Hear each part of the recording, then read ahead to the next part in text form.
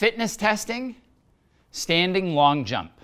For this, you're going to need a line or some mark on the ground that you can measure from. So the way that this happens is we're going to have our feet behind the line, and we're measuring toes to toes. So toes from behind the line to where our toes are at the end of the jump. So I'm going to squat down, use my arms for momentum, and I'm going to jump as far forward as I can and land. Hold that position so that you can be measured.